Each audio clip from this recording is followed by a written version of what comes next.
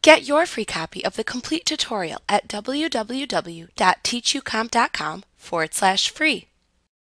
If you are the owner of an assigned task in Outlook and it is your responsibility to complete the task, you can send an update report to others.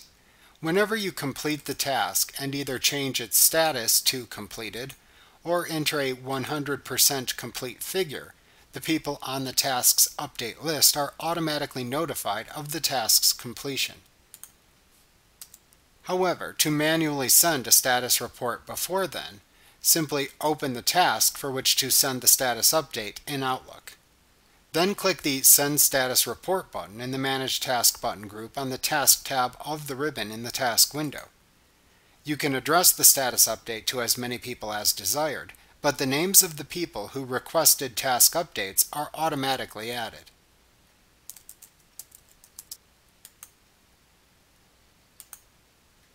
Like what you see? Pick up your free copy of the complete tutorial at www.teachucomp.com/free.